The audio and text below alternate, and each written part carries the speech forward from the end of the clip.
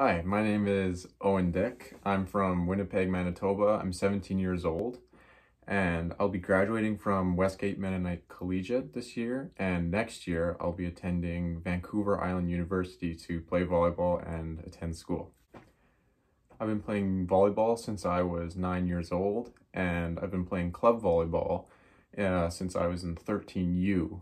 And I've been playing with Windman Volleyball Club for all those 6 years, since 13U all the way up until 18U this year.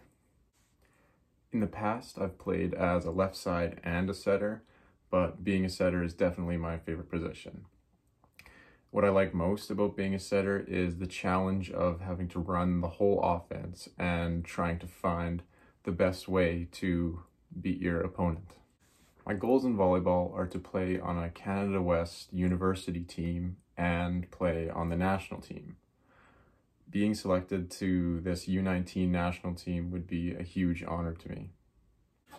Thank you for taking the time to listen to me.